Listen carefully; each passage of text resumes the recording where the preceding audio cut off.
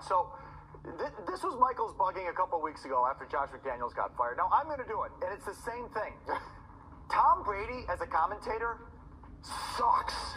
He sucks.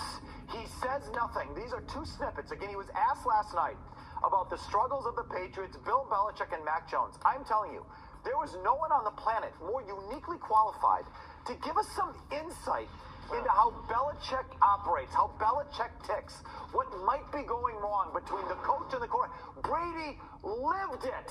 He lived it for 20 years. And all he says is a big bag of nothing. The NFL is hard.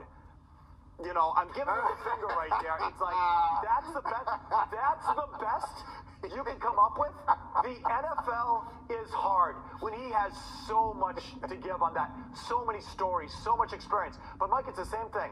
Yeah. Josh McDaniels fired from the Raiders. Nothing. He was coached by Josh McDaniels. He's a part owner of the Raiders. Nothing. Here's another one. The Michigan sign-stealing scandal. Oh, say it. Wait a minute. Tom Brady operated with stolen signals for 15 years. He's a huge Michigan alum. Yes. You think he might have something to say about that? You know what we get? Let's stay here. Nothing. Let's stay here. Nothing. This is my bucket He too. is going to suck so bad in the booth. I'm spitting right now because it makes me angry as a paid commentator myself. You should be spitting, to watch someone like this get this kind of money to stand up there and say absolutely nothing is offensive to me. And those three topics, he has so much to say on those topics, and he'll say nothing because he, as a commentator, sucks. And he's going to suck in the booth.